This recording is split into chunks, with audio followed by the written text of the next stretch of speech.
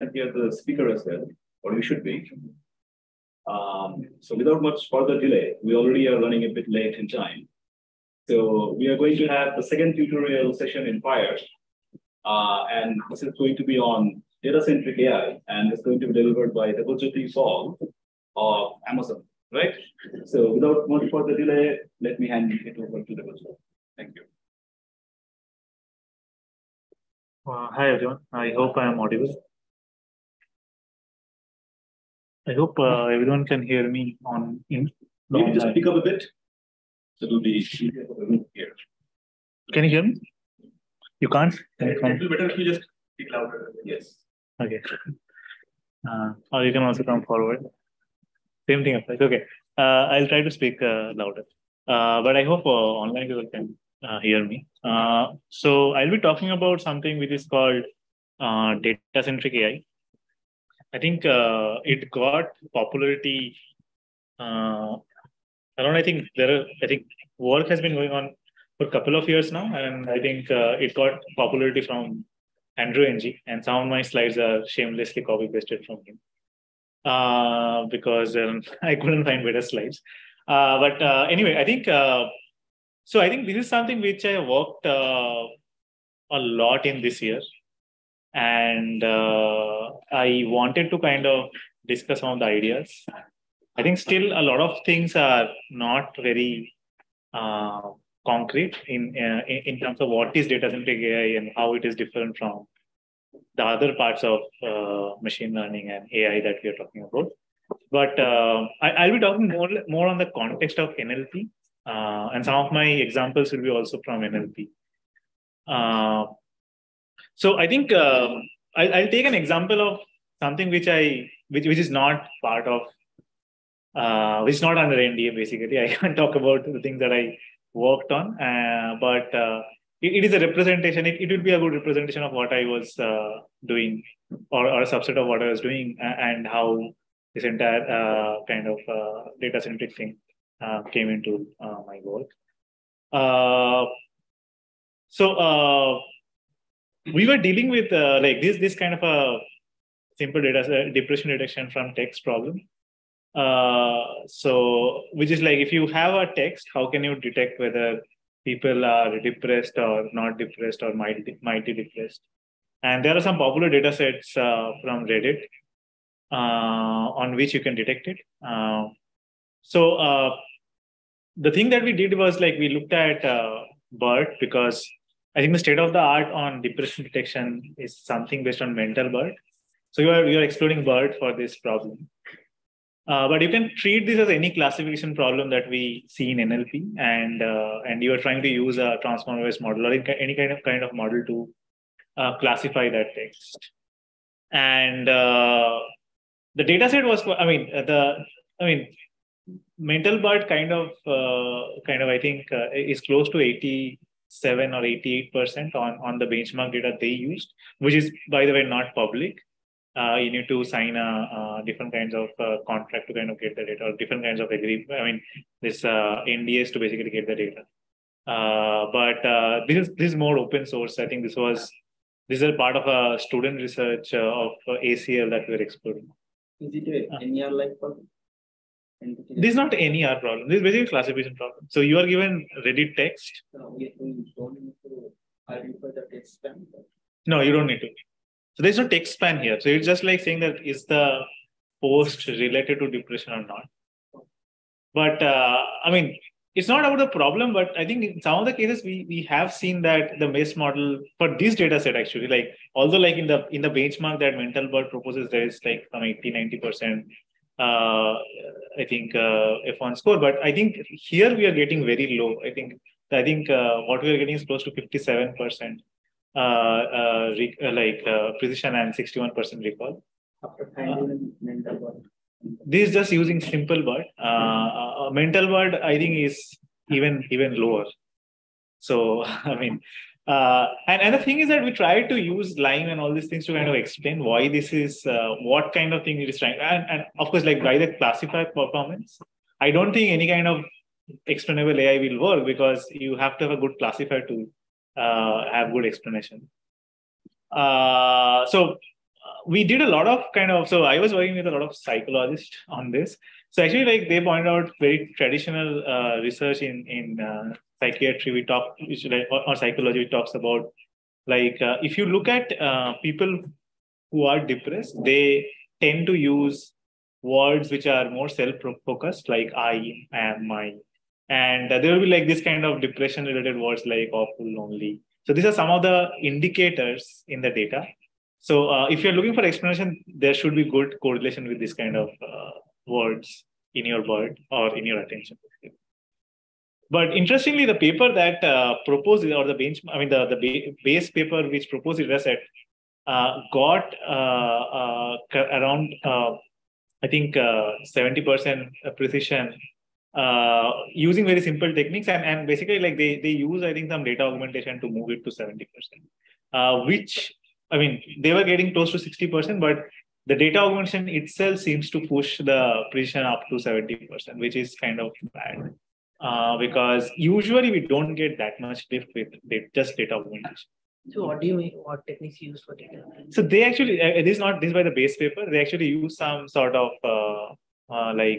this SMOT for doing this, which I'm dead against for doing this, because like the assumption you're making is quite bad there, because you're saying that, okay, I'm going to use a KNN, and now there are open questions about, okay, what is the similarity you're using, what is your K, and all these things, and you can do whatever you want, but those kind of things basically doesn't really works in practice. Yeah, so we tried using GPT-2, but and also things like ConfBERT. Nothing really worked, and so basically, like I was working with one of basically online psychology firm who is trying to crack this problem. But yeah, so basically, like we couldn't beat the benchmark, and basically, like then we took some samples and also gave it to psychologists to kind of to basically label them, saying that, okay, can you go and label this from Reddit? So this one thing that usually like you do is that if you're not getting good performance, then you can also try to get more labeled data. This is usually what we go to, that you have some data and now we can go and get more data. Ideally, like whenever we encounter some low accuracy, we kind of do two things. One is like we gather more data, or we try a better model. That is the two approaches that we usually take. But I think something was wrong in this case, which I mean, both of these didn't solve the problem. And yeah, I think so. Basically, like I think the thing that we missed here was trying to evaluate the data itself, saying that whatever data we have, does the data itself make sense? Whether there was whether that data itself is good enough to be modeled or not. And I think this is a recurring problem in any industry or in any kind of machine learning research as well. That we usually like take a data set and we try to model on it, but we don't kind of go back and check how good the data set is, or whether we can improve the data set by improving the labels or the data quality. And I think that is going to be the focus for this. So I think the key is that so there is no generic measure of quality, but I think if you look at European Commission, different kinds of European authorities have been specifically pointing out data bias, I think for some time now, and how you can exploit those data bias for doing a lot of things. For example, like there were I think recently concerned about giving out loans based on gender and things like that, or your race basically. And I think this is something which I think, I don't know like how many of the researchers agrees, but I think the researchers also have to do a lot of this. That in industry, at least 80% of the time, you would be doing some sort of data cleaning or transforming the data. But I think the rest is lesser. But most of the time goes in analyzing and kind of just cleaning the data. In research, I think it is a bit lower because most of the benchmark data set already you know what kind of training you need to do, but still I think the same problem does applies. So and I think this where kind of Andrew Ng kind of came in and said that okay, I mean, so that if you look at some of these problems that are there, that for example, like suppose there is this kind of still sheet defect kind of a detection problem, and you have baseline accuracy of 76%, and your company wants you to make it like 90%. Now, usually, like if you pose this question to data scientists, saying that what do you want to do? Should you improve the model or the data? So it seems that people want to improve their data. And you can improve your data by collecting more data or by labeling or by kind of investigating whether the same data makes sense. And usually this is very interesting in the sense that if I have a baseline model and now I have some like improved version of model, for example, maybe I'm using simple CNN and then I use some VGG or something, maybe it will improve, but it will not improve significantly. But if we go and improve the data, then sometimes we get very significant data. For example, 16% improvement just by on the still defect detection problem. So sometimes we miss this kind of improvement because we don't look at the data and say that okay, what we can do about it. And I think that is kind of something which we need to kind of look at. I don't know what are the ways in which we should look at, but I mean, it's very much problem specific and application specific. But definitely, like we have to start a discussion right now. Otherwise, like we'll be forever like kind of beating beat around the bush and try to improve the model without kind of getting visibility on the data. So yeah, I think this is something which is very interesting, right? So if you look at, I think this is from NeurIPS, that 99% of the papers in NeurIPS are related to some like AI or model research basically, and only 1% you spent on data kind of improving the data quality or improving how to improve the labeling and things like that. There has been an increasing number of papers recently, but these are statistics from a couple of years back. But if you look at the 80% of the time in industry, we do spend like in preparing or transforming or creating data pipeline. So we should spend like some more amount of research, I mean, in a proportional manner to improve that process.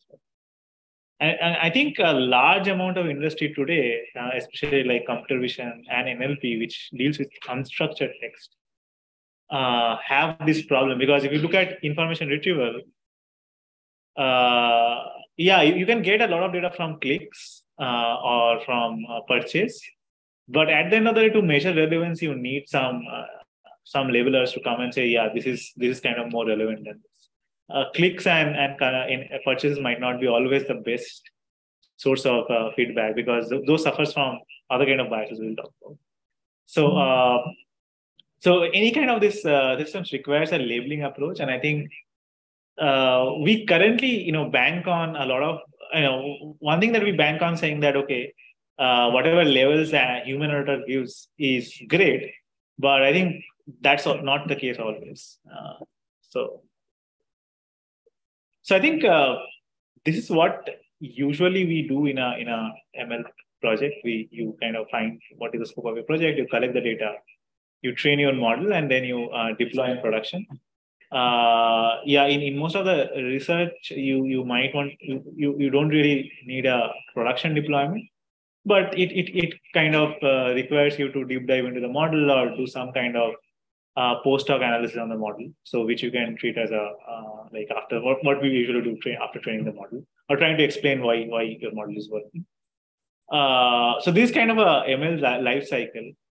And if you think about like a simple like a problem like speech recognition, where you define like you have certain data for recognizing voice, and then you go and collect the data, then you train the speech recognition model, and then basically like you do some analysis on its performance. So Now, I think the thing that we do in this define and collect data is kind of, one is that there is a labeling part that happens where, I mean, either you might have your data already labeled, or it might be that that you are in a process of labeling your data from various sources. You can also scrape data from the internet or from other sources. And one thing that I think we don't usually check is how consistent is our labeling. For example, like if someone is right in front of, like, while saying today's weather, then all these things fits into the same label. Or should you want to differentiate that? That something is should be within the scope of this collect and define your data. But usually we don't look at this labeling part. We do a lot of data analysis, but I don't think we look at whether the labels are consistent or not. And I don't think there is a very concrete way of finding label consistency in most of the scenarios. If you have annotators, human annotators, you can do it very easily, but it is very expensive. I mean, for human annotators, what you can do is that you can keep multiple annotators for the same example and see how many of them mismatch. It's a very old technique, but it's very expensive. For example, like if you're trying Amazon Mechanical Turk, you will basically need 5x the cost if you need 5 kind of like 5 labelers per sample. And there's another interesting thing that happens in this kind of labeling is that the amount you're paying to your labelers is also going to determine the quality of your labels, right? So most of the time we want to, say that we will get more label data. So we will we'll increase the per sample cost, and we have done this a lot. So I can for sure tell you that that actually deteriorates your quality of the data. And I think that is related to how is it that we decide that how many labelers do we need? I mean, given a task, is there any guideline so as to say that, okay, so this requires 3 labelers, so this requires 5 labelers because it's more subjective?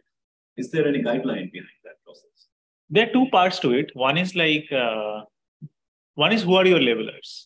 Right, there are different kinds of. Let's assume the labelers are all like very knowledgeable in the field, the domain experts, right? Yeah. So there can be domain experts. There can be just general people, right? Yeah, so general people we don't trust. So right, maybe we need more. Right. That's not controllable process. Right. But let's assume the process is controllable. Right. So being a manager, I want to figure out that, okay, so I have this task in my hand. Right. Now I want to optimize the cost. I don't want to spend money on my labelers for a task that requires only 1 labeler because the task is objective. So I don't want to spend money.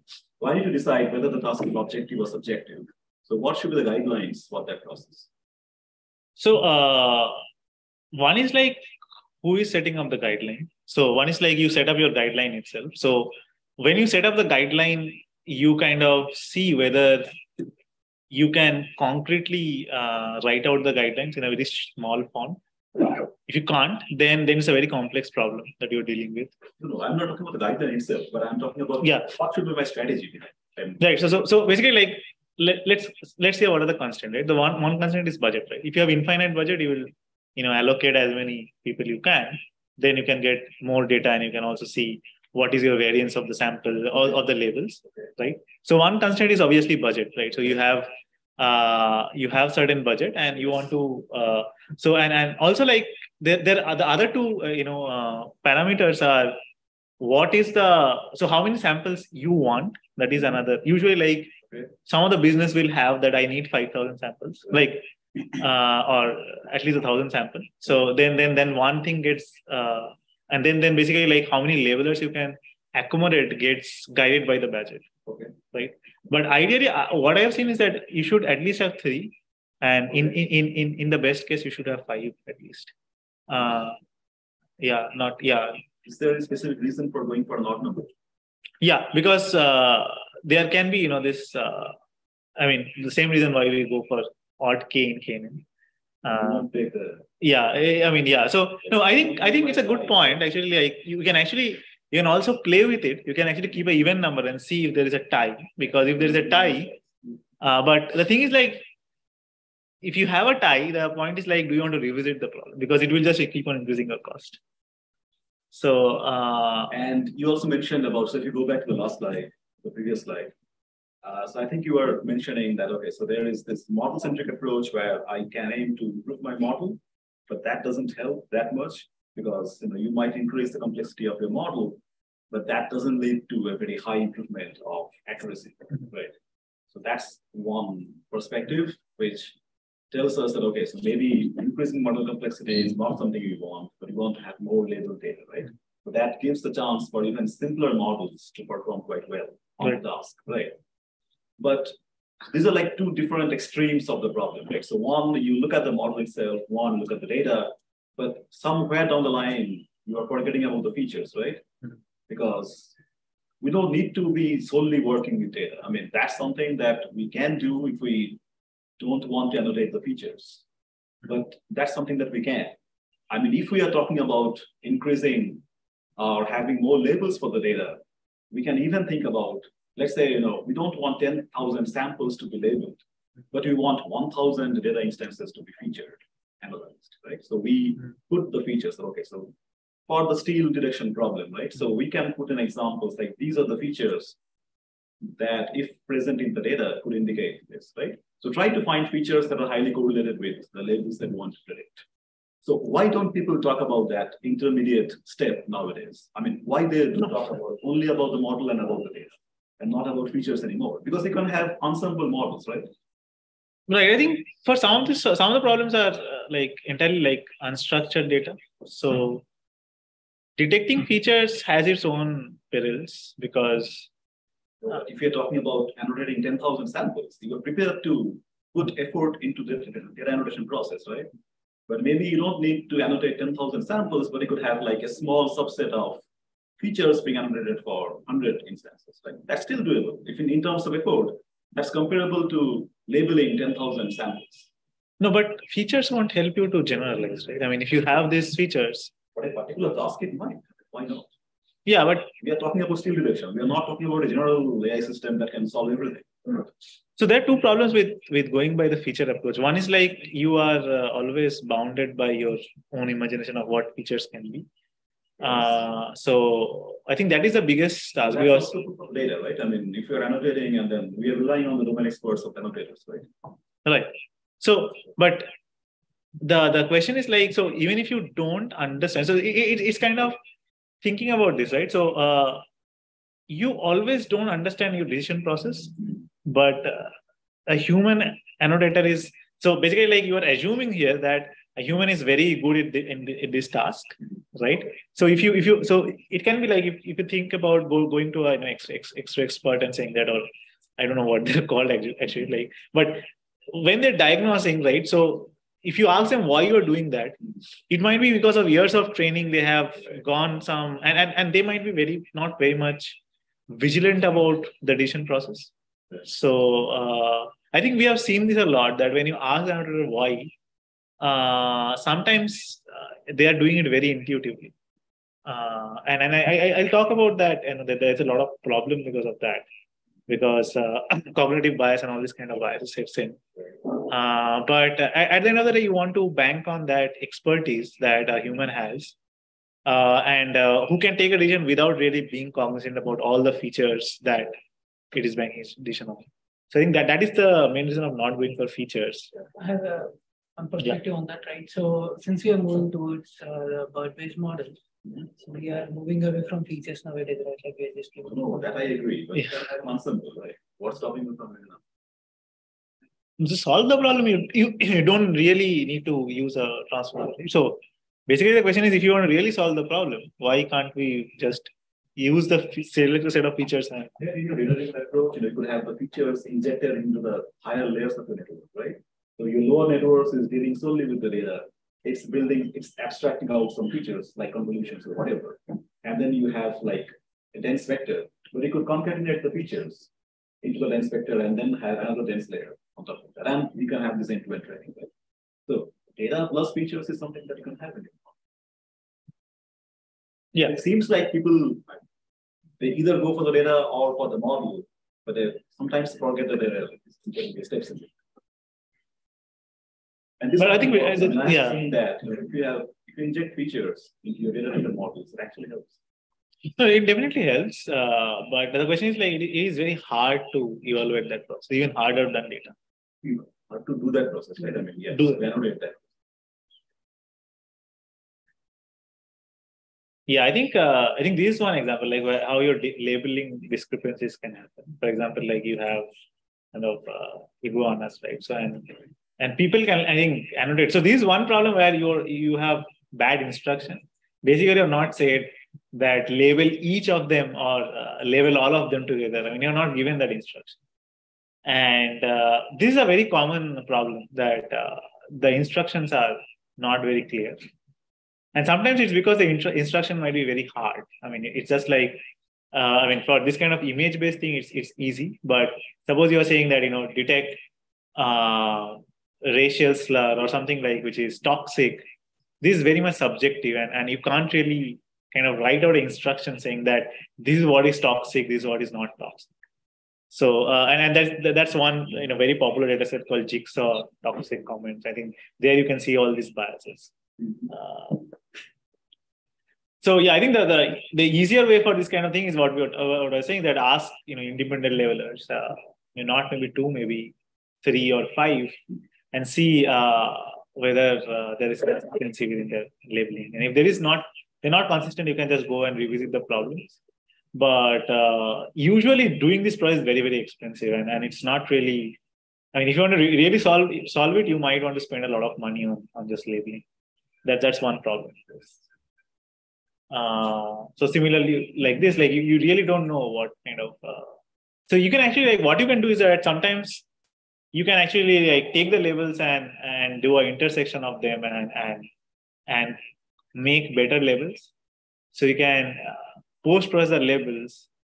So for example, like here, if you just take an intersection of the two labels, you get the two labelers to just agree. Similarly in the first case, but these are slightly difficult to do in all scenarios. But yeah, I mean, for images, it's slightly easier. So I think what we are trying to do is like, one is like go and keep your data fixed and then iterate on the model, or you can go to the other side and say that okay, I'll keep my model fixed and then improve my data and see whether improving the data improves the model performance, giving the model safe. So one is the model-centric view, which is improving the models, and the data-centric view is just looking at the code and trying to improve your data. So, and ideally want a combination of this. So, so usually like this, another bias I think most of the people have while doing machine learning is that you need a lot of samples because which is not true in all the cases, right? You don't really. I think what they was saying is that instead of like having too many samples, you're gonna have low quality. I mean, less number of good quality samples. And I think that is kind of something which reflects. If you see that if you have small data but you have noisy labels and versus small and clean data set, you'll get much better fit. Whereas if you have a big data but there is not very good data, it still not perform very well because the labels are not good or your data quality might not be good. And that leads to all sorts of problems. So you should focus on like small, like getting as much clean data as possible.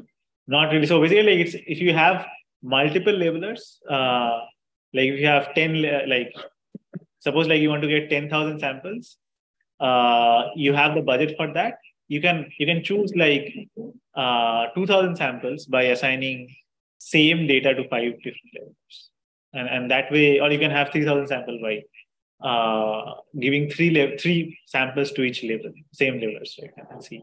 So that way you'll get much more better confidence. But how does it work in seek-to-seek kind of problems? You work on summarization kind of tasks, right? So you're given a news article and you want to summarize. So different people will write different types of.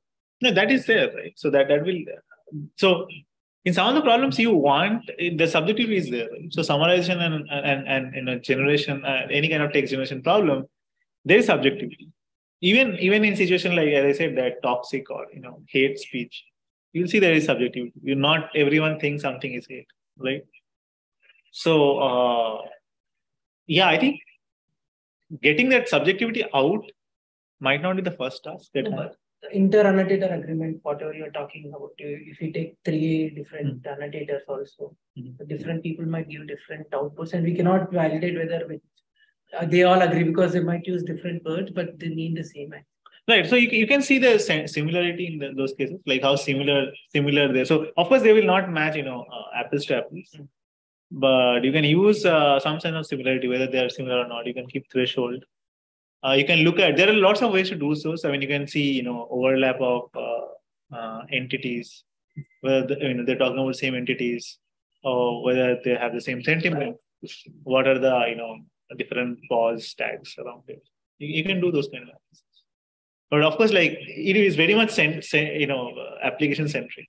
What do you want to achieve? And it's not very clear how do you go and check those, like how exactly they should overlap. So and the same problem comes in data augmentation. When you're augmenting data, you don't know what the target distribution of your augmentation should be. Should it match same as your training data, base data, or it should be something else? So I think those are the things, open question I think we have, which is still not answered. So I think so the takeaway from here is that if you have more clean data, it's always to have more and more clean data than having big data with which are noisy. And I think if you look at the number of training samples, with the increase in accuracy with number of training samples, you can see that with clean data, you can get the same accuracy as you're getting with even like 1500 samples, you can get the same accuracy with 500 samples or lower than that actually. So that's the takeaway. I think it's a well-known kind of a thing that you don't really need big data, but you need good data.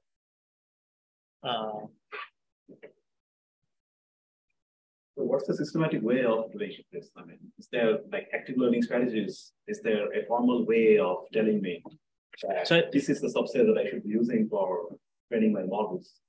Or these are the instances that I should consider for labeling? Can active learning strategies be helpful in industry? Active learning strategies are I think the most used in this kind of scenarios. Is it used in industry?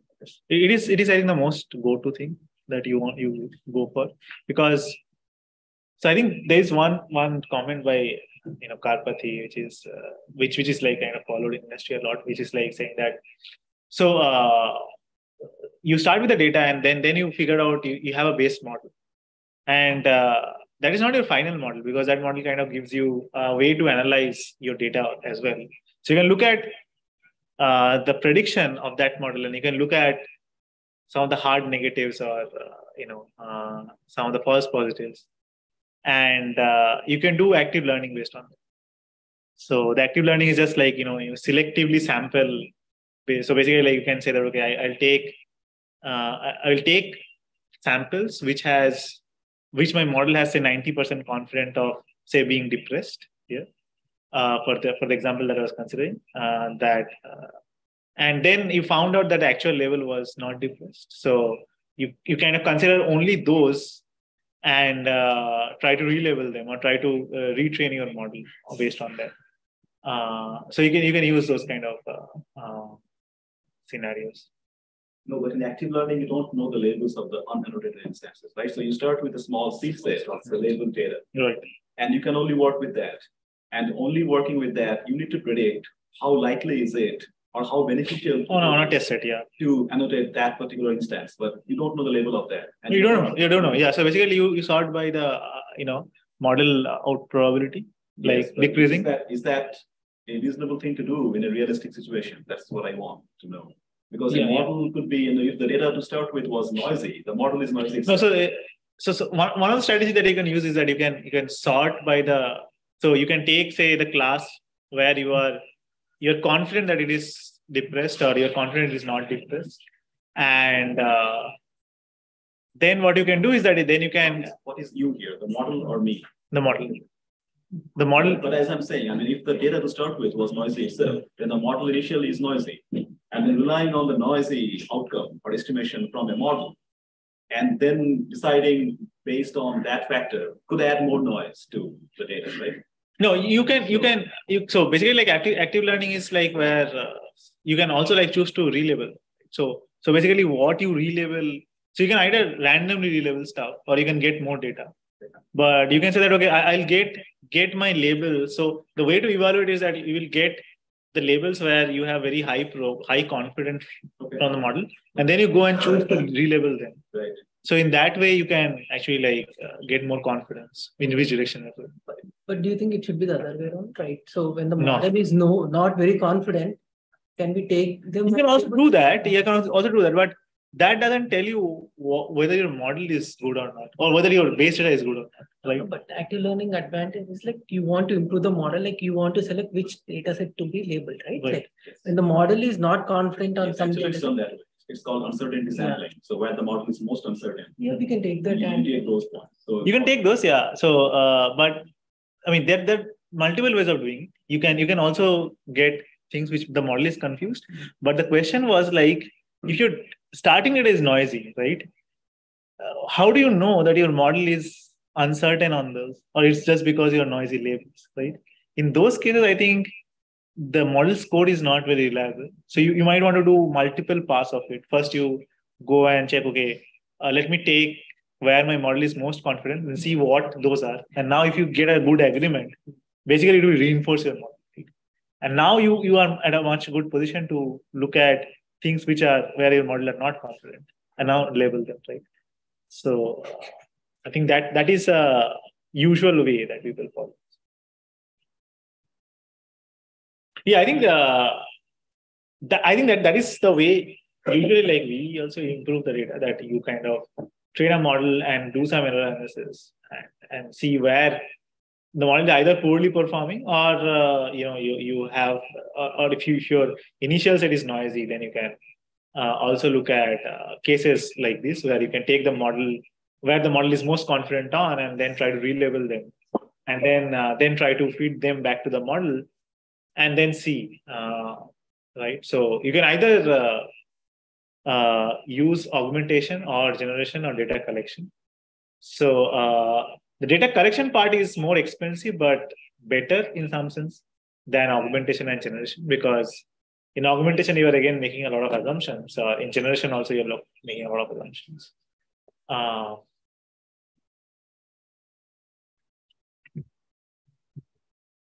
Yeah, so I think the idea is that so in earlier, like we didn't have this kind of quality checks on the data. In a pipeline like this, you only check the model metrics, but I think you need to look for this kind of systemic drift.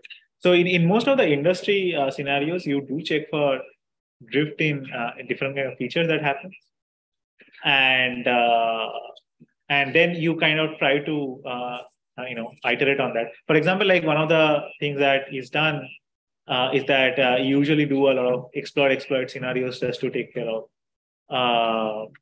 like systemic. I think in recommendation, if you see that in recommendation, the problem is that if you have a movies which is I think seen a lot, you have a lot of data on that, and then new coming movies will not have a lot of data, and it will obviously bias for movies which are popular.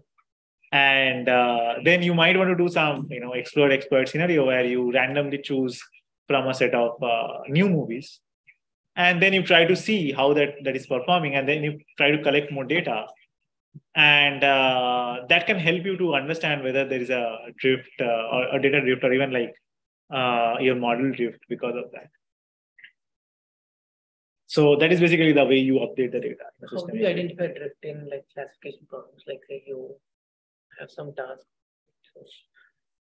like here you get a news and you tag some financial label, and it is in production.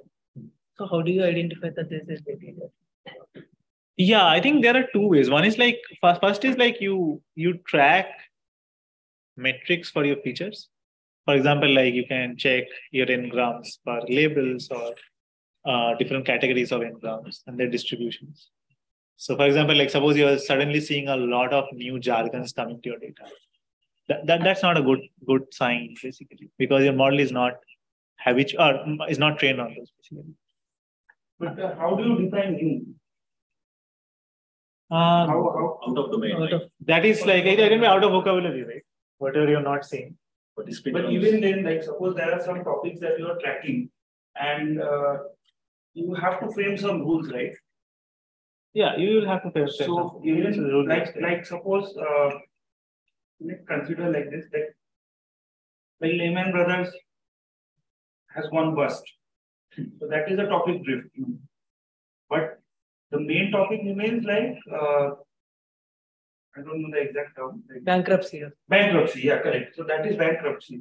Now no one expected that Lehman Brothers can fall. So that is that's a completely separate topic after that. So that drift, I don't think like can be detected so easily. No, it's a difficult thing to detect, but do you really want to detect that drift? Because that drift is not really well defined, right? You can only detect what is well defined, right? You can't come up with something which is very vague and track it, right? So when you're saying my data is drifting, you have to be very concrete on what you want to, what is drift. It's a your definition of it. Right. And you have to set the rules on that. And of course, it is not going to be generalizable to everything, right? Right. Yeah, it has some problems. So it can't be generalizable. Right. So you can't detect 100% of it. Right. But the thing is that if in most of the practical scenarios, if you can detect 20% of the drift, that is great, right? That is better than not doing it at all. Okay. Right. So, but like a world-defining event like coronavirus, that like that has created a lot of problems. That is right. So I mean, the interesting example is that, for example, like it happens. I think one of the startups recently launched a website, and they were going to a launch event, and basically Google didn't re-index that website.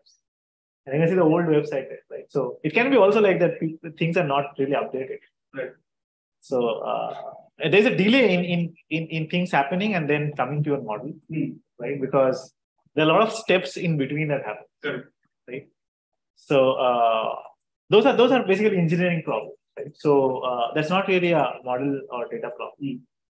So you want to segregate those two things. For example, like there can be situations where suppose like you have a credit card detection problem, fraud detection problem, and suddenly like someone went and changed the code, and all the credit card numbers are coming as 999.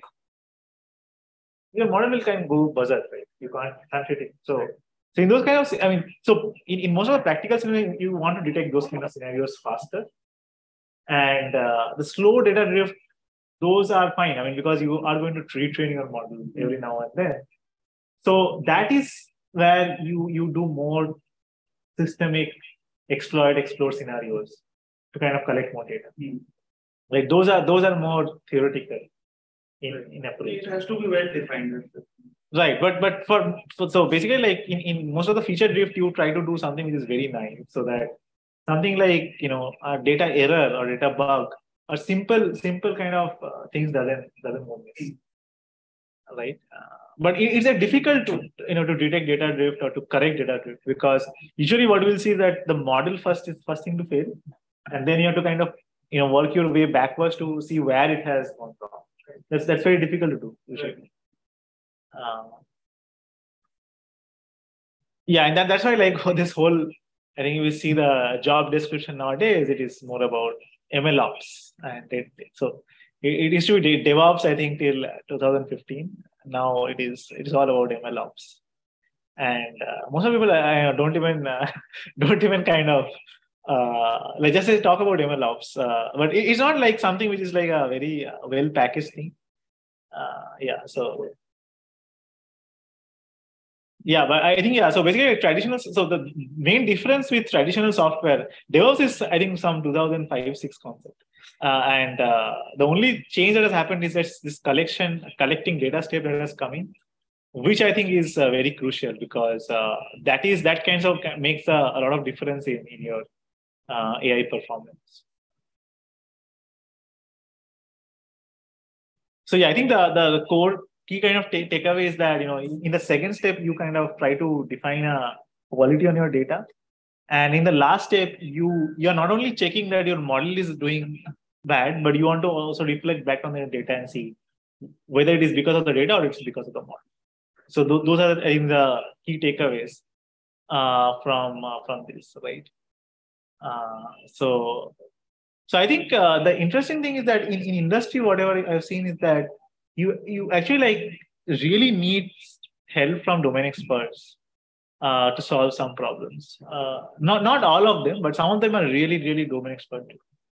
So sometimes like you need to sit with the linguist and see what kind of what is the reason, basically what they were saying, that what is the reason they have labeled it in certain ways, and then try to work backwards from that. So yeah, I think the key takeaway is that you need to kind of focus more on data along with your model, and kind of try to come up with systemic approach. At least like, even though there is no very well-defined approach right now, but for your problem, you can come up with systemic approach to deal with data quality.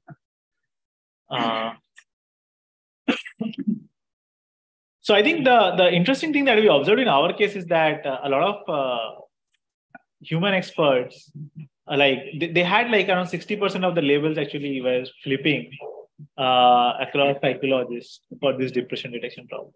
So when you gave it to psychologists, it kind of just flipped, and it might be because in this case it's very difficult. I mean, it's a problem where you're looking at a text and trying to detect what is depression and what is not depression. That is a very difficult task for a lot of psychologists to do, because they say that, okay, I don't have a lot of input, and they might be just labeling things as not depressed or mildly depressed or something like that, just for the sake of labeling. So the instruction part, I think, is very important.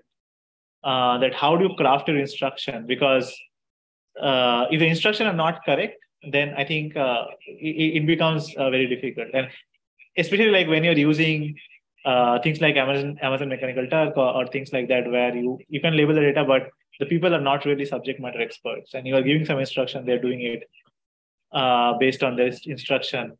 You might have bad quality levels if you don't write good instruction.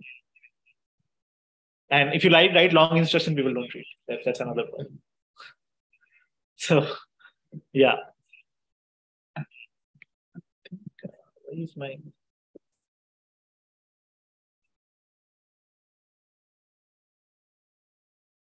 Yeah, I think the solution is that whatever I said, that you have more expert. There's a lag. Okay. Yeah, there's a lag.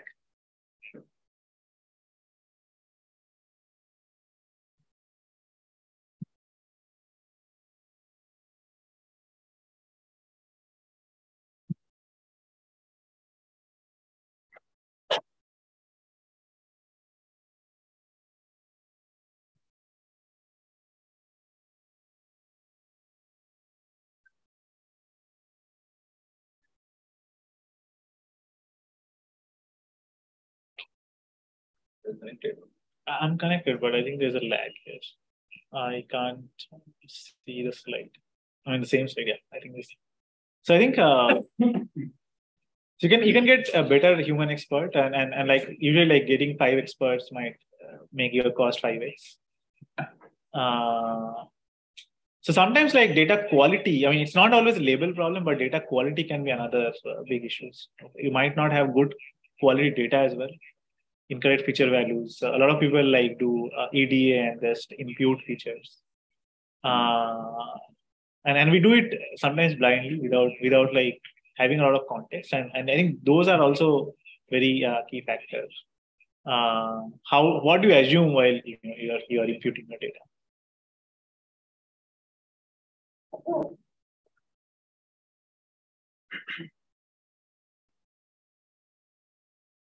So I think that the major challenges that I've seen in an industry setup is that, so usually like whatever we see in our in most of the cases in research or that usually we have all these things already set up. You already have the data in some good format, but usually industry will get data continuously fed from some sources.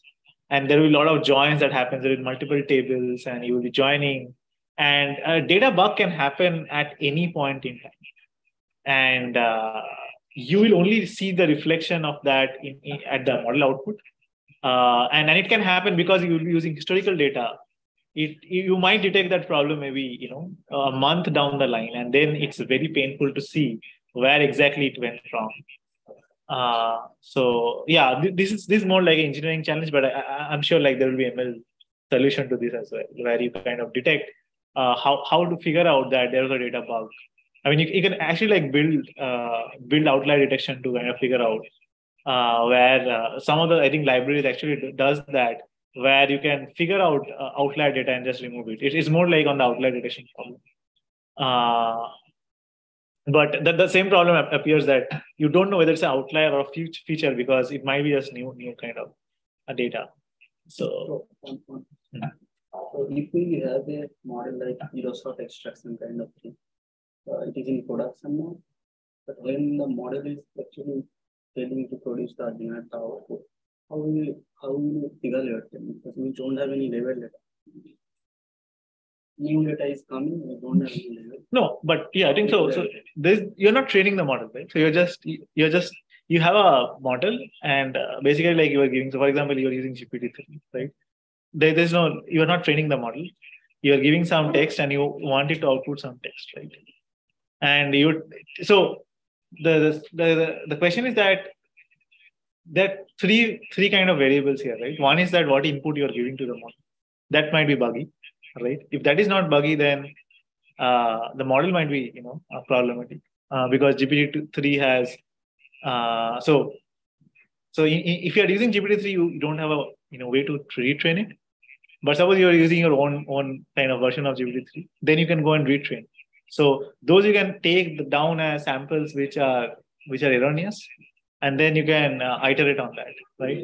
So in that case, the problem of data error kind of can be ruled out, right? Because you only have your prompt, and you're giving that input to the prompt. As long as you're confident that that input is correct, then it's a model problem. Right? It cannot be something else. So not like GPT-3, I think maybe you have trained some model. Any model you take. Yeah. So if your input is correct, right? So if the input when new data is coming, we don't know whether the input is correct or not. That kind of yeah. So that's what I'm saying. That you have to either investigate that input data or you have to investigate the model. So and you have to do both basically, right? So you can do So what you can do is that you can take the input data and you can figure out a KNN on top of it and see what are similar samples. So yeah, those kind of things are more, you have to go and do it on hands. I don't think there's a system. So the quality of data is not good. Do you mean that they are adversarial samples by any way? Yes, there can be adversarial samples. There can be buggy samples. I mean, buggy means like your feature is something which is not possible. Suppose you have, transaction value negative, right? That is out of term. Your model will. Then there should be simple rules to check about it. Right? Yeah, sometimes that's not that obvious, right? For example, like you might have people just 100 years old, which is like difficult to check. But then there's a host of lot of literature on adversarial training, which kind of expects speaking for the ones which is not easy to detect. There are a whole lot of literature on providing defense against the models for this kind of adversarial learning. Right. So that's a model-centric approach. Right? You kind of improve the model. Like this, like you can also improve the quality of the data, and then you can automatically get right. So I'm saying that if you have it's very much like application specific. How do you improve the quality of the data? But you can improve the data. Right? I mean, you are saying that your data is buggy. So if you have a scope to improve your data, you can do that. Sorry, just continuation with the question, right? So I think I have a model in production, right? So which takes a speech and identify the speaker. Okay. So what we do is we get the training data and someone manually labels, correct it basically out there. So we retrain the model every week. So the current setup is we get the last 7 days data. So we combine it to the old data and then train a model. I mean, we keep like 10% as test data before deploying it, because we want to test whether the model is correct or not. Like 5% we take from the data and evaluate on 5%. And if it's greater than 80%, then we deploy it in production. So is that the correct way to do, or should we directly push it into production, like without seeing? Definitely not directly. Okay. Is that the correct way, or is Yeah, it? you should have some evaluation before pushing. So that is also not the best way, because ideally you should also do some kind of experimentation like A/B testing before you push it. Any kind of software changes go with A/B test. Right? But here it's say for internal stakeholders, right? So we have. Yeah, I mean, if you don't have something which is like external, like you have a control on what people are going to give as input, then it's fine. Yeah, but yeah, of course you have to evaluate on unseen side before you push them. So, but A/B testing again, you go into production and then do the A/B testing, right? So. Yeah, but you don't go fully into the production, right? You have some control on how much you are going into production.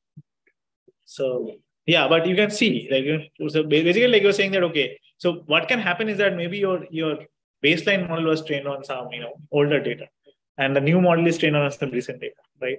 So you're not doing apples to apples comparison when you are saying that, right? So ideally it should be applied to the same kind of in output and see. What we do is we collect the data, last 7 days data, and combine it to the entire data, and take 5% of this entire data again, and then train it on 95 and test it on 5%. Right. And if it's greater than 80%, then only we do it. Yeah, but I mean, so you can also check what is the performance with respect to the last model, right? Yeah. Right. So. But the problem is there will be new speakers that might come up in the last 7 days. That can come. Yeah. No, but yeah, it might be deteriorating for things which are not there, right? And they might again come, right? So yeah, so I think so. Of course, like you need to kind of evaluate on unseen set before doing it. Yeah, so that is like in short. So I think what is the time? Should we take a break, 5 minutes? And then Have some tea. So let's take a break and then come back.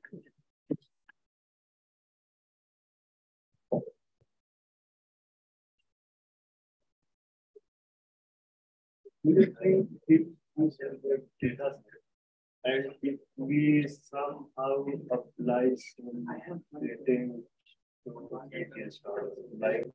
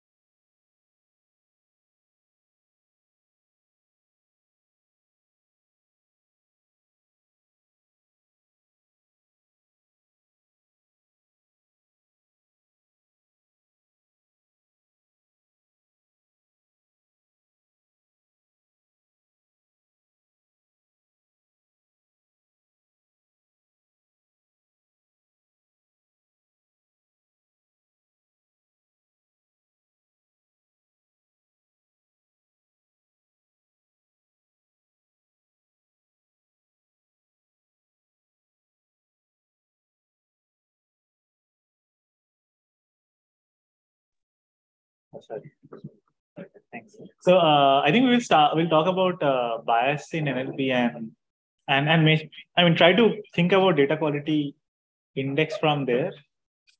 And I think the things that we want to cover is one is like how do you augment your data and check that your data augmentation is happening correctly, and what are the data quality indexes that you can look for in NLP. And the other thing that we will look at is that how can you still work with noisy labels. I mean, adversarial learning is one of the things that I will not go into, but there are some of the things in which you can actually like figure out what are your noisy labels and try to correct for them. So I think the bias problem in AI is very popular, and people probably be well aware of that. When usually like it comes in bias in terms of gender or some race. For example, here people are saying that the client should receive his invoice in 2 weeks, and usually like it should be both his or her. I mean, to be gender neutral. And there can be also things about things which are which relates to particular race or particular or type of people, and the machine can learn that as bias. So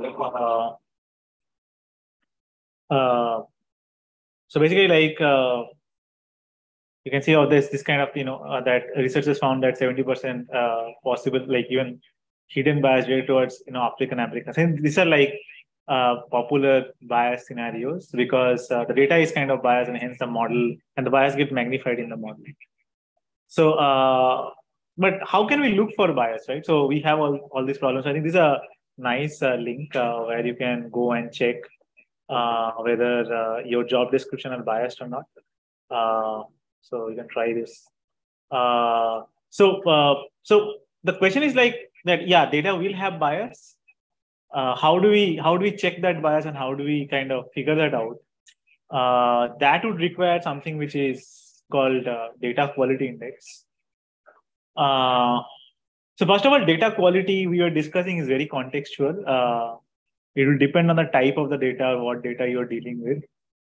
And you also might need what is called benchmark data to kind of evaluate any data set or to set your data quality index. So DQI is basically what we call as data quality index.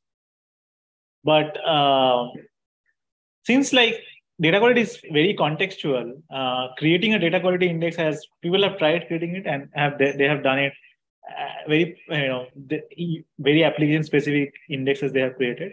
But the question is that can we actually create a universal one? And I think there's one paper which talks about it, but I didn't find that very generic. But still, like it might be able to spark some ideas. So I actually found it to be good in terms of like thinking about the problem at least. So what are some of the problems? I think in natural language processing, the problems are, you have inference. You might go for argument mining, question answering, reading comprehension, or the more complex problem is summarization or abstractive summarization. So these are kind of tasks that we usually deal with. And so based on this, like if you look at our data sets, what are the data quality index that we can kind of look for? So the first thing that usually we check is looking at vocabulary magnitude. So vocabulary magnitude is that what is the distinct vocabulary set you have. Usually having a diverse set of vocabulary helps because then you are learning a lot of new and basically you have more coverage. So the more data you collect, the same reason why GPT-3 works better than GPT-2 or GPT-2 works better than GPT-1 is because GPT-2 has much larger training data and hence have larger vocabulary magnitude. And we should also look for vocabulary across all POS tags. It should not be that you are increasing your vocabulary size, but it's not across different nouns or different distinct entities. So these are two, I think, sources of bias that usually sets in the data. One is like if you have a smaller size vocabulary or if you have a larger size vocabulary, the model might learn some occurrences or some correlation with that, or even like with pause tags. So one good way to check that is kind of looking at language perturbation. So you can take sentences and you can perturb those sentences. For example, like you can take a sentence and impute it with synonyms and see whether your model output drastically changes. And that can be a source of saying that, yeah, I have model some amount of bias in my data. And the other source of, I think this is something which I also saw in the HACCP data. Basically, like you have domain-specific vocabulary. For example, hate is one of the domain where if you look at the entire text corpuses that we have, those doesn't have a lot of hate-related words. But when we try to go and detect hate speech, because those words are not very well represented in your generic corpus, the model might tend to kind of just ignore them.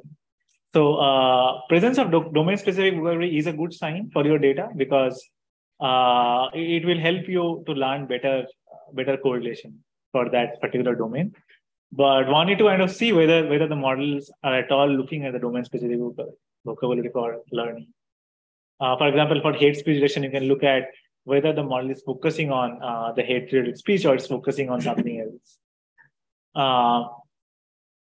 The other thing that we can look at is maybe maximal word distance or replacing pause tag. So basically, like I think this is a popular technique that is like you take a pause tag and you replace the same word with a random word of a different pause tag, also of the same pause tag. So basically, like if you have a noun, you take a random noun and replace that and see whether the model output changes a lot based on that.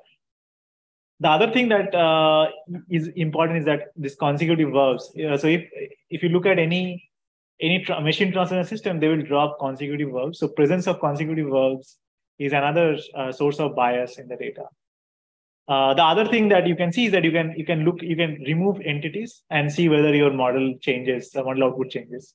So anonymizing of entities, I think this is done a lot in industry as well. For example, like if you are training your on some financial data, you might want to basically remove all the names and mention of any companies, making it more generic, and seeing how much the model is dependent on those entities and how much is dependent on the context, basically. You can also look for things like parts of speech, which is basically metonym, and then stereotypes. So stereotypes basically, you look at dependence on your model in any type of stereotypes like gender, race, and see what is the so basically like what is the distribution of those gender and race in terms of these n-grams. The other important thing I think we were talking about is that this out of distributions for a lot of cases, like you might get age and this kind of things in your data which are out of the range that is already seen by the data. So if you see that birds and all these things, they don't respond very well to this out of distribution. If you give like age equal to 100, probably it will not correlate well in a textual pattern. So this can be some ways to probe your data. Basically, these are not like something which you can use as index, but the thing is that you can think from creating an index based on this. So the other things that usually like is important is sentence length is one of the things. How many start tokens you have if you keep on giving. So if you have shorter sentences to kind of pad, you will add a lot of start tokens, a lot of special tokens, and the model can just learn undue like biases from them. Usually, like the sentence structure is also very important. The dependency structure of the sentence. You can write basically natural language being so noisy. I mean, you can write the same thing in multiple different ways. So your model can be biased to certain sentence structure. For example, I mean, it's a common thing. Like if you use normal news data versus Twitter data, your model might not well adapt to Twitter because Twitter might have very different sentence structure than normal news. Again, like BERT and all these things doesn't work very well in multi-step reasoning. So that is another way that, I mean, for example, you can imply that if A is equal to B, then it implies C. And you can see whether your model basically understands them, because that is a good way to understand whether your model has contextual understanding or it is heavily dependent on those kind of vocabulary. Usually we see sentence length variation a lot because whenever we go from queries are usually short text.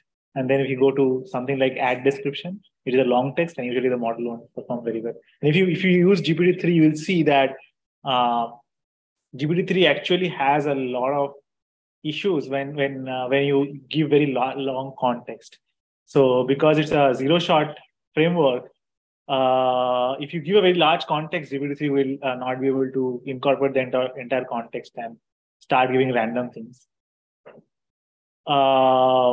So you can also try sentence perturbation. For example, like take the sentence, negate it, and do something to the sentence, and see whether your model changes a lot. Because if something, so in NLI, if you look at that, you have a premise, and then either it is like a negation or it is like aligning to it, or it's a neutral. I mean, whatever it is.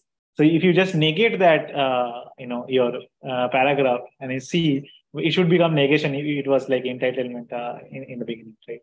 So that will actually help you to understand. And I think the more things, this like more about like within the sentence, what kind of relationship you should have. That means the other thing is like within the samples, like if you look at a particular sentence, what kind of biases that can creep in. I think one is like co-reference resolution is one of them, because if you are not being able to resolve them, obviously your model might have some biases. For example, like for example, like if you have her versus his, I mean, maybe like it will not be able to probably correlate because he is represented more in the data. So if you are not able to resolve co-reference, that is one problem.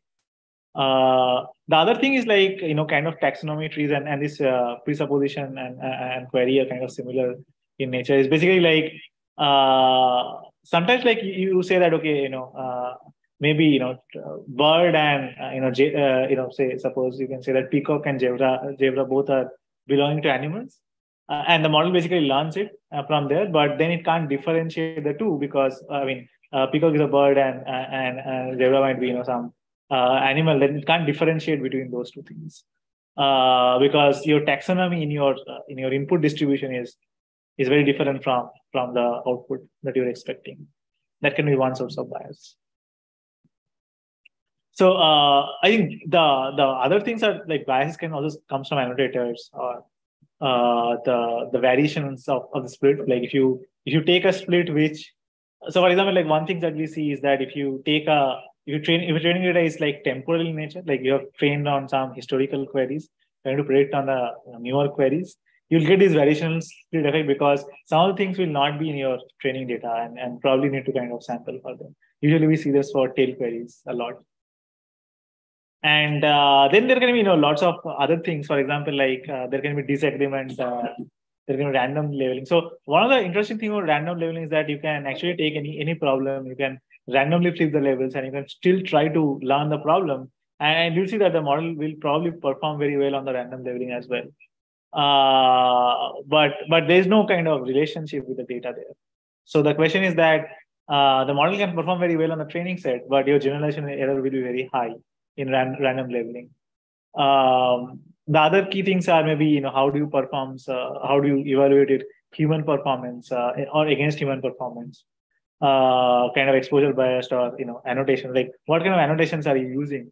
Those can also lead to kind of biases. So so these are difficult things to counter into the data quality because there are a lot of subjectivity, a lot of contextual information in this kind of things, where what kind of annotation you're using or what kind of bias can be there. But we might want to like explore them as possible sources of data quality issues and track them. But I think these are some of the things that I found interesting. Like so another thing is like if you have semantic text like within the sample, for example, like within the sentence, you can look at how much. So suppose like you have couple of sentences, you can see how. So in this NLI context, if you have a lot of overlap between your maybe like you are predicting something as entitlement because there's a lot of overlap in the vocabulary, and you're not when there's not an overlap, but they are of similar meaning. And hence, so basically, like again, the model should not say that whenever the sentences are similar, then only a premise can be same as entitlement or same as negation. So sentence similarity. So people, model can also learn sentence similarity based biases. And and then there are like whole sorts of n-gram based problems that can happen. For example, like some of the n-grams can be very, very highly, very, very skewed distribution of n-grams across different classes. There can be, grammatical errors, and there can be, so some of the genders might be, there might be gender distribution difference across labels, not only across samples, but across labels. So when I talked about that gender distribution across samples, it's more about that for some of the sentence is more associated with certain genders, but it can also be the case that some of the labels are associated more with some genders. And then there can be different hyponym and hypernyms distribution changes across different labels. So all this can be potential data quality index, potential source of creating a data quality index for NLP. So I'll try to go to data augmentation quickly, and then I have not answered the question that how can you create a universal data quality index, but so I hope like most of you know what is augmentation. So basically, like suppose like if you have certain data sets, what you can do is that you can take a data and you can do some manipulation to the data, which doesn't change the inherent features of the data, but add some sense of noise or variability to it. And that can, work as a source of creating more diverse data for you. So, so basically, like if you have cats images, you can actually like take, I don't know why the slides are all messed up, maybe some system issues. But yeah, basically, like you can take the original one and then you can basically like create different kind of saturation or change the color temperature or add some filters. So these are usually like, or you can like also do this kind of rotation.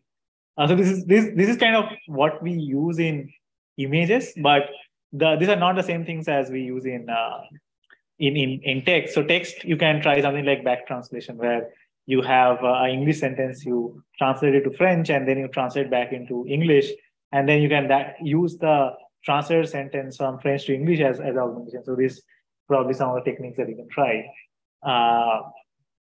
So this is called back translation. Then you can replace synonyms. So for example, so you can change techniques with methods or article with write-up.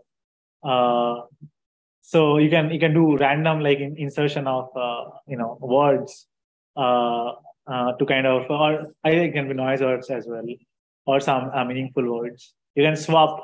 You can swap this. So these are all generating data which doesn't change the property of the samples too much for a given problem. For example, this swapping might not work very well in your machine translation because it is changing the structure of your the word ordering, but it might work very well in information retrieval scenarios. Yeah, you can also delete things. So these are all like techniques with which you can generate more data. Basically, you're just changing the data slightly, and then you are saying that that's a new sample, just adding a set of variance to your data. So another interesting thing is that you can just, so if you're dealing with a sequence prediction problem where you have certain like people have queried in a session, they have queried query 1, query 2, you can also shuffle it and also train it as a new sequence. Usually the idea is that all the queries in the sequence are somehow related, so you can shuffle it. So the thing that is kind of, so the other thing is that this library, I think this NLP org, you can try that.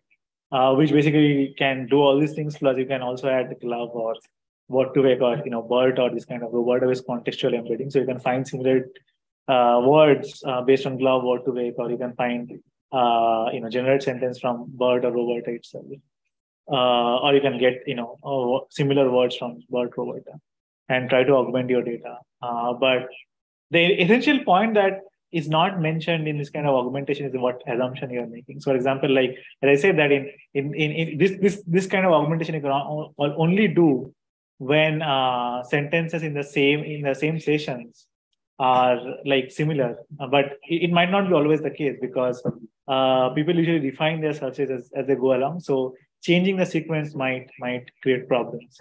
So you're making some assumptions here. So it is very important that when you do this augmentation, you kind of vet your assumptions before you do kind of go and augment your data. But I have not come across very good techniques in which you can evaluate how good is your augmentation. Basically, like this debate is always there that if you have a base data set and you're augmenting based on that, how much difference your augmentation should be from your base data set. And that is usually not known because if you want something very identical, then your variance will go away. Whatever variance you're trying to introduce, that will go away. But again, like if you make it too different, it might be something else altogether, right? For example, like there are a lot of research which talks about using this kind of generative model like GPT-3 to generate data for you or generate labels for you. The question is that how do you evaluate those labels? Because or how do you use those augmented text to kind of to see what is the quality of those augments? They might be not very good. And in my we don't need to, because all that matters is the downstream task, right? So if the augmented data, although it's noisy, it helps in the main primary task. Yeah. So the model. That's what it should be. Yeah. So basically, like for example, this hate direction, right? So suppose like you or even you can take the example of depression direction. I can say that I'll generate posts which are so suppose like in that case the number of posts for depressed class is much less. So I want to augment the data. Yeah. So I want to generate post which looks like depressed data, right? Using GPT-3. Now the problem is that if you look at the whole corpus on GPT-3 is trained on, the probability of generating those kind of sentences might be low, right? So it might be generating something which is it will probably generate something which is very generic, and now that augmentation will actually not help. And that's true. Like we whatever examples and whatever we have experimented, like in my in the industry, we have not found that to be very good. Can you combine GPT with some rule-based approach? Yeah, so you can or you can say that I'll have something which will evaluate like how close it is, but still like again like that is dependent on how good that evaluation model is, right? So whenever you're going to very eccentric kind of region where your data is not very well represented, this kind of problem kind of creeps in. So I think I think what are the assumptions that you're making is something which is very, very important for generating synthetic data. And what kind of checks you are making, because this is so I think one thing that is suggested by a lot of papers is that maybe you can downweight these new samples, the synthetic samples, because those samples are you're not very confident on, so you want to make the model know you're not very confident on, so don't try to overfit on them. And then actually like the improvement might be there, because if you treat them same as your original data, it might be problematic. And what might be a good way of doing it? So you can try just some empirical, like just some simple ways of like making it lesser weight. Maybe you can give half the weight to it for all the investigation. Like I'm thinking of a neural network, right? So there is no weight associated with the inputs. No, but samples, right? So you can say that in the loss, whenever you're calculating the loss, you need to write your customized form. Yeah. So basically, you're saying that okay, don't really try to overfit on this synthetic data because it might be noisy, and then try to address that.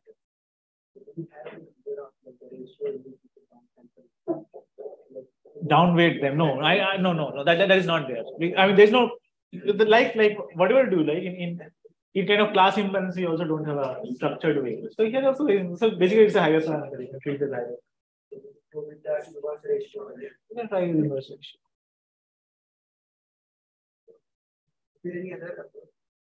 I have not come across. Yeah. Actually, people actually have gone very, very deep into generating augmented data, but evaluation of augmented data is still like an open problem. Like I'm not seeing like people really investigating how to evaluate augmented data. Because one problem is that we want it to be different, so you really can't say that they should be same. So what should you like? What should be your reference that is not known? That is basically the problem.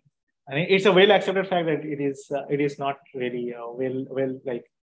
it's still like an open problem. A lot of people, and it's true for any generative model, right? So I mean, we are seeing a lot of ChatGPT good examples, and maybe it's selection bias, right? People are just coming up with good examples. But I mean, that happened for GPT-3 as well. But I think over like I worked for like more than 5 months on GPT-3, and it's just like sometimes yeah, I mean, we have a lot of scope in NLP basically. That is the conclusion you draw.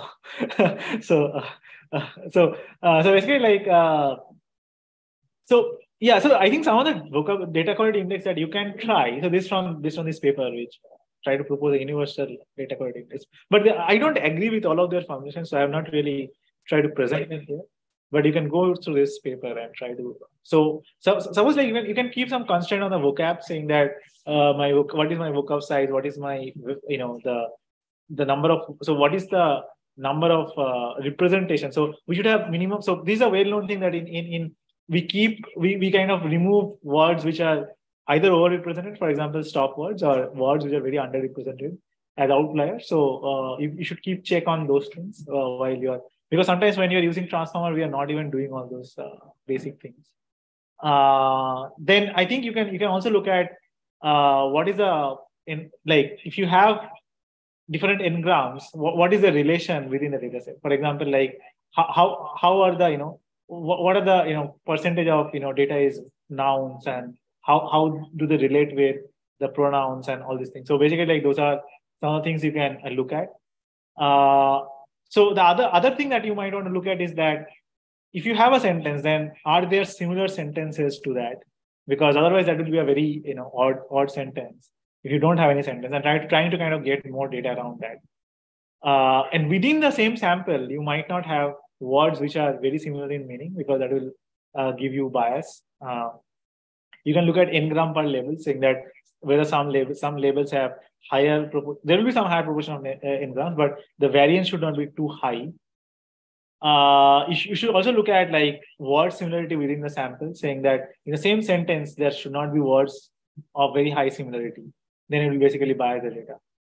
And then you can also look at your sentence similarity, basically semantic text similarity between different split of your data. You can look at gender or in different categories, and you can try to look at it. So I think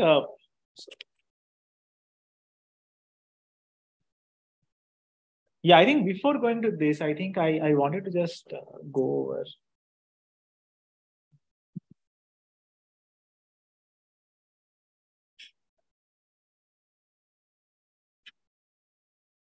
Yeah, I think this is a Kaggle problem on this toxic text classification. So I just wanted to show there might be so basically I just took it from Kaggle. So this notebook, I edited it on Kaggle. So basically what you have is that you have text, and then there is whether it's toxic, severe toxic, obscene, or threat, insult, or identity related head.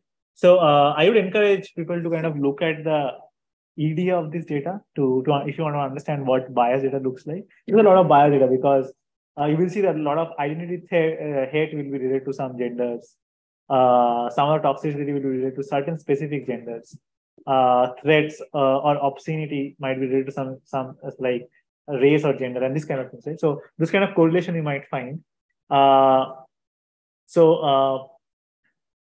it might be some explicit data. So that is one kind of so one kind of warning if you want to go and work with this data. But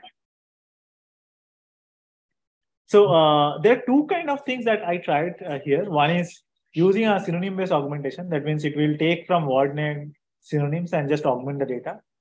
And I was trying to make the toxic basically the toxic class more balanced. Wherever there is a toxic comment, you just try to balance it out by adding augmented data. And I think one thing that I have found is interesting. So I think I'm going to run this data set, but let me try to run this.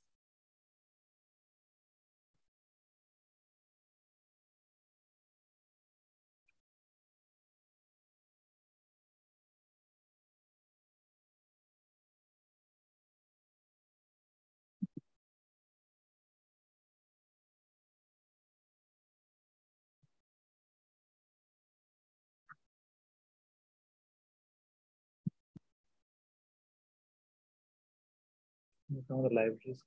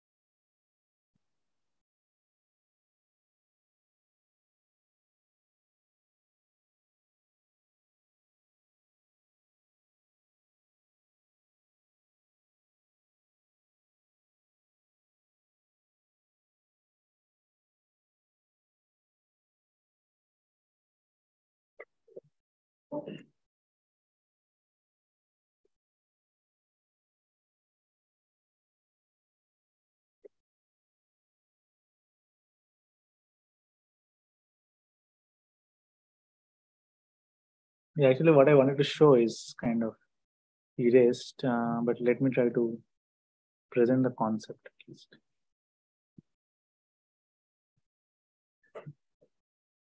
So instead of like measuring all the DQI, I think one good way to measure this is when you are generating the data from this NLP org, what you can do, you can run a LDA on top of it. And LDA might be a good way to measure this in an unsupervised way. Basically, like you can take your original text and you can take your take your augmented text. And now if you run a LDA, you will be able to inspect how your clusters are shifting. And maybe you can look at the top 10 topics and see what is the what distribution. And if they look very different, then you can take a subjective call based on what you want, whether your augmentation is successful or not successful. So ideally, like my hypothesis is that the LDA should not change a lot. Your latent distribution should not change a lot, whereas your vocabulary might change, because what you're saying is that your so basically if you go by the LDA concept, right? So what you're saying is that your document word representation should not change a lot.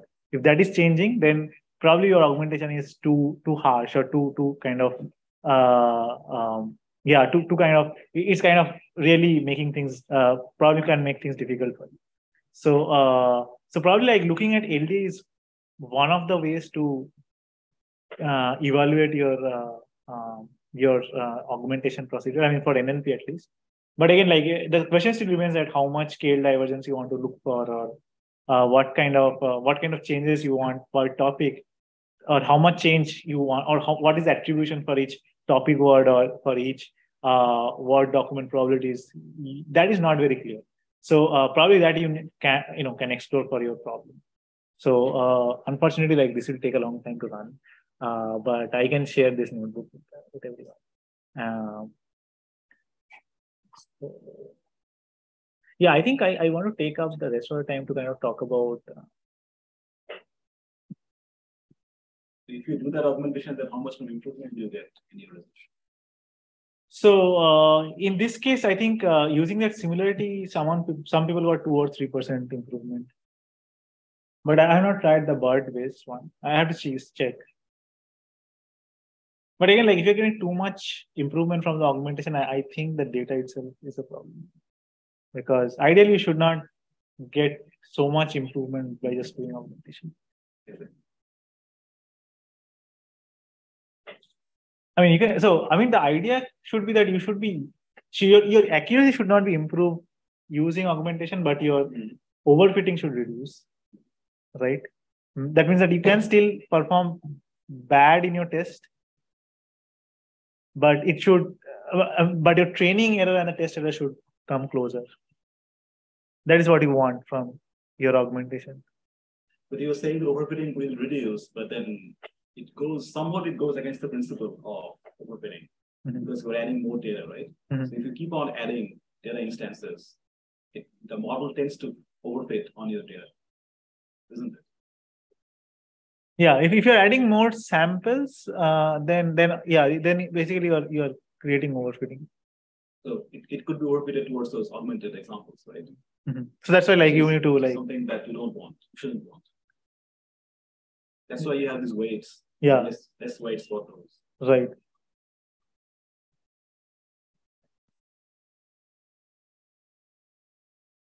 So I think the label inconsistency is another problem that basically usually we have this concept of gold standard data, but the idea is that is gold standard really gold.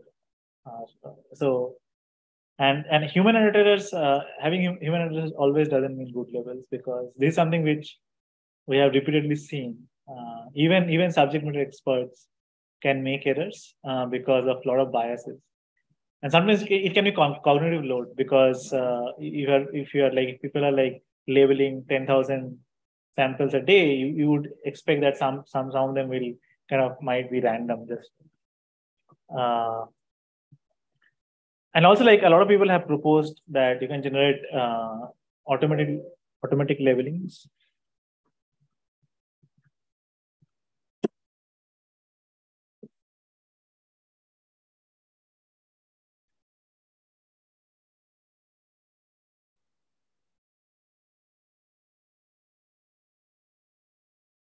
I think this laptop is running out of time. I think this,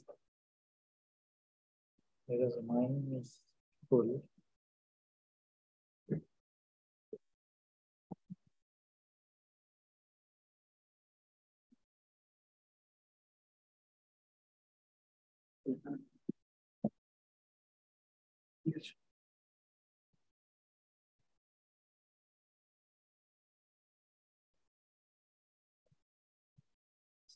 So the question should be that, can we learn from noisy label data, right? I mean, data which is noisy label, can we still learn from? So we can look at why labeling errors occur. It can occur because of different reasons. So usually, in search, we see that when people is satisfied with the search, they kind of stop there. That doesn't mean that some of the results are bad, because if you look at the documents, some of the documents are still relevant, but just went and clicked on the document and they never came back, right? So that doesn't mean the rest of them are not bad. So that is a kind of one source of bad labels. Then people have overconfidence or underconfidence on certain levels. So suppose you don't know something, you might, instead of giving it as ambiguous, you might, because you don't have an option, you might give it as a negative level or a positive level. Right. So if something is occurring a lot, then those kind of things you tend to label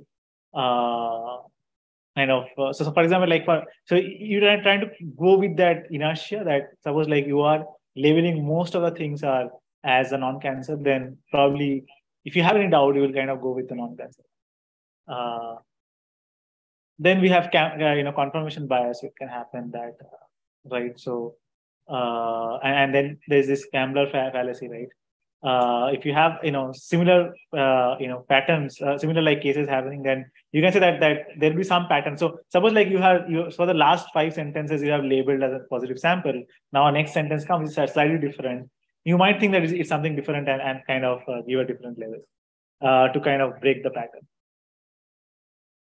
So I think this is what I was pointing at, that if you have data set and you plotted by the descending laws that you're getting in the model, probably you will get some insights.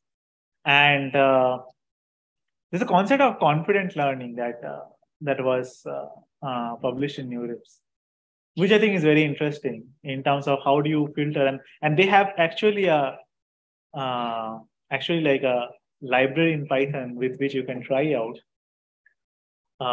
So the idea here is interesting, is that suppose you have a model, which is a good model. Suppose you have a model like a neural network based model, which can generalize pretty well.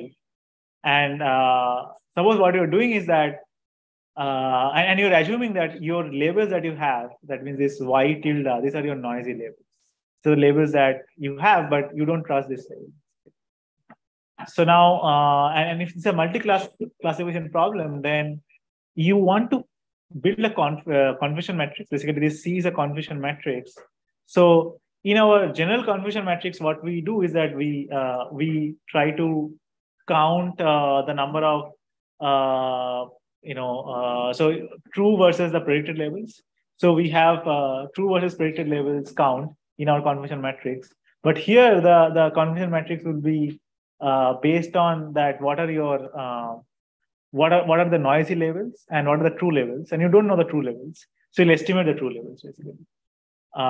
So this can only be done in one case. Only the assumption here is that the labeling error has occurred because of the class. That means it is conditioned on the class and not conditioned on the data. I mean, a simple example to that would be that if you look at any image COCO like related data, you will see that if you have a image related to missile, the probability of that being labeled as a projectile or mislabeled as a projectile is much more than any random class. So that is the problem. Basically, like the labeling error occurs mostly when things are similar and people are confusing them, or in general that class is still confusing. So these are the two scenarios that can happen. But it is not based on the data. Basically, you don't change the data, or there's no problem with the data that you assume. So it's basically class conditional. It is depending on your true labels. You're making the error. So what you're trying to do is that you have a model which is trained on the noisy label. Now using that, so if you input that your feature X to that model, you'll get a probability which is p hat, which is basically your estimated probability. And now you derive a threshold which is Tj. For every class, you derive a threshold. And this threshold is that what is your average prediction or probability for this class. So if you have this class, what is the average probability? Now, basically, given any prediction, you look at if your prediction for that class exceeds that threshold, and if it does, then you can consider that has a probability that the actual class was actually J and not I, which and hence I is a noisy class, but it actually belongs to J. So basically, you'll say that whenever a model exceed this threshold for a particular class, I will probably count that as a labeling error. So this is basically the setup of confident learning. And the interesting thing is this threshold, because you can tweak this threshold. You can actually keep this threshold as something like a 99 percentile. That means saying that if the probability for that class is exceeding the average prediction of that class by 99 in the 99%, that means it is like very, very confident that it is belonging to that class, I will count that as a labeling error for this ij. So I was your label that is given in the data, which you are considering as a noisy label, and j is basically based on the model.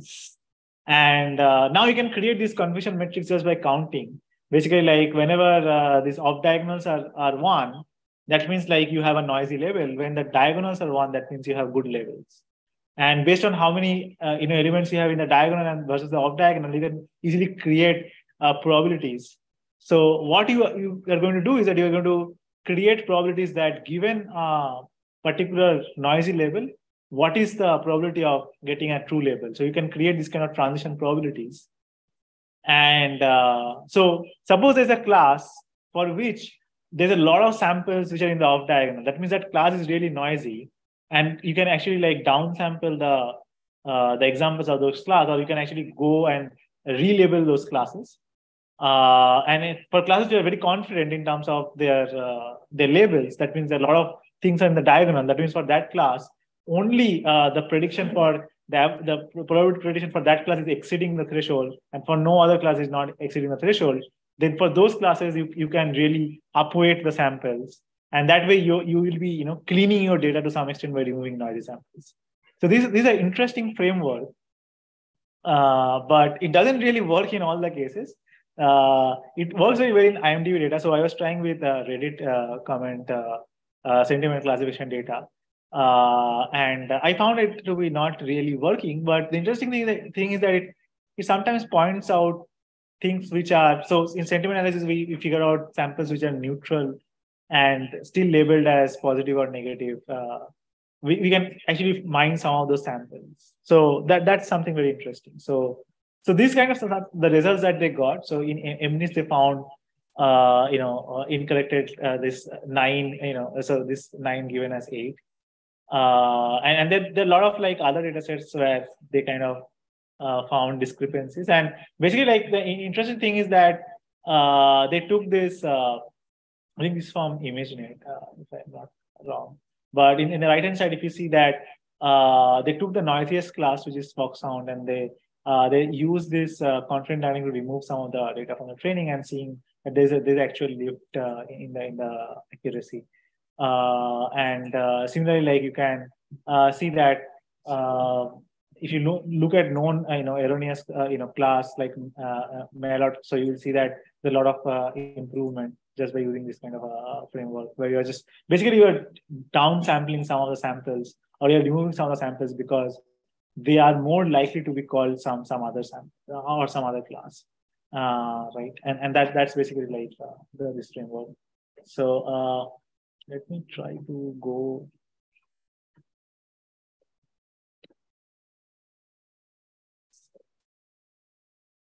I think these are example where you can. So what I'm doing is I'm taking Reddit basically data. So I'm taking a Reddit sentiment data. So it has 3 kind of categories. Basically, it has class 0, which means neutral sentiment. Class 1 means positive, and class 2 means negative sentiment. And then what I'm doing is that I'm just cleaning this data up and passing it through a simple neural net. So I'm cleaning this data up and passing it through some neural net. What I see is that, so like this is just cleaning the data. Just go to the part of the neural net. So yeah, so this is where I trained a simple classification model. So I just use a simple like this embedding this model, and then like once I trained it, it's like this is the encoding basically, and I'll be getting some categorical accuracy of like, so there's a lot of variability in the data. Some of the epochs are not that great. Once I predict it, so what I can do is that I can call this framework called this clean labels, this clean lab. This is basically a startup, I think, by MIT, which is working on this. And so basically, if you give these predicted probabilities to this, what it will do, it will rank the labels based on these predicted probabilities. And so there are different kinds of ways you can either rank it, you can clean it, different ways of cleaning this label up. So it kind of gives some examples, and you can look at some of the examples. So it is saying that everyone knows the limitation, like imitation, the sincerest form of flattery, right? So it is talking about that, and it is giving a negative label for this, which is bad. It's not like a negative label. So it has like found this kind of a level where there's an inconsistency, but it is not like accurate all the times. So there are some, things which has like slurred words, but it is giving that as like this is a positive level, which is bad. because there's a lot of, it's a lot of word here. This is an example where probably it got confused with the large sentence size. It is a negative sample, but it is a correctly labeled sample, but it's still giving it. It's not always perfectly figuring out what is bad level, but you can see some of the examples are really interesting in the sense that it can figure out this kind of discrepancies where your labels are not aligning with your data. And you can use that basically.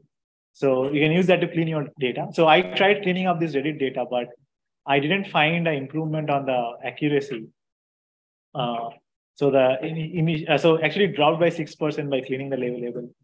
So, but that might be also the reason that might be because of bias in your data that model was capturing as spurious correlation.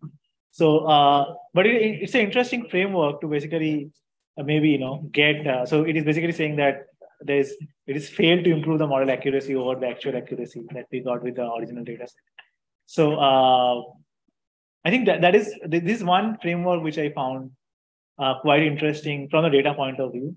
Like it actually forces you in contrast to something like something like where you are doing adversarial training.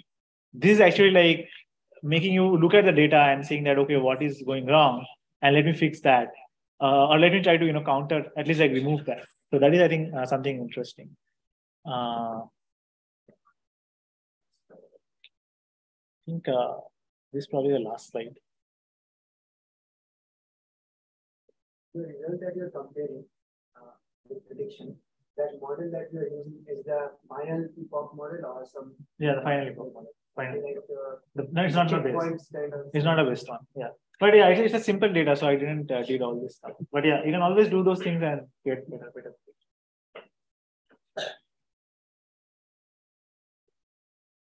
Yeah, I think the takeaways are basically like, so it should be both model centric and data centric. Maybe we'll have a feature centric as well next year. Yeah, I think the idea is to like, we should focus on debugging and curating the data, not only the model, and creating metrics for data quality as well, instead of only like model quality. And development of this automated label or data augmentation, how to create evaluation for that is kind of a active area. So any ideas are welcome.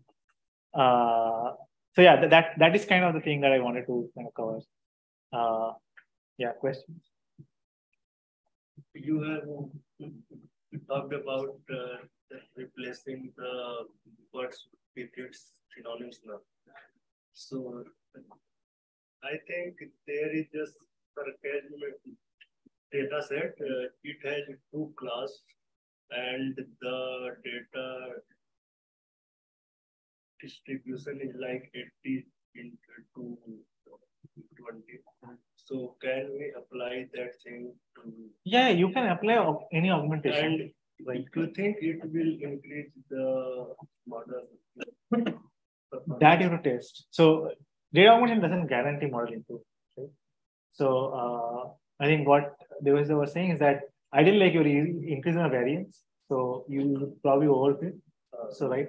So so for label imbalance, data augmentation might not be always a solution, because to solve label, if you have data imbalance problem, you can either solve by getting like constraining the loss function by focusing only on your less represented sample, right? You can class weights. You can use class weights, right? So that is one way. So the other way is that you get more samples for your, so you can do simple, like you can do something like oversampling of your less represented data. That means you're copying over the same thing, right? Then you are going to overfit your model. For that class, yeah. For that class, you are going to do that. So that's why like you add some amount of variability, but this is like more variability, right? So you're adding more variability here. Now you have to kind of see like how do you add the variability. So you can either probably use some, I don't know, like maybe some generation, like some BERT or this kind of base similarity might also help. Not only like synonyms. Synonyms are based on word name, so I don't know. So yeah, I think those things like is pretty much open. But even try and see. One query about one. Let's say we have got a corpus. It might happen that WordNet does not have the code. Let's update the WordNet. I don't think you can. I don't know. I have never tried to do that. But I think it's a data structure, so you can definitely do it.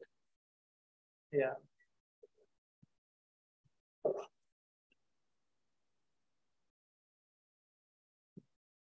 And so I stop, so we end the session here.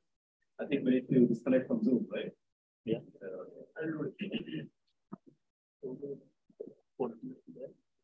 And the next talk is at 7 7 right? PM and it is fully online. Fully online. I don't think in a party, maybe I thought.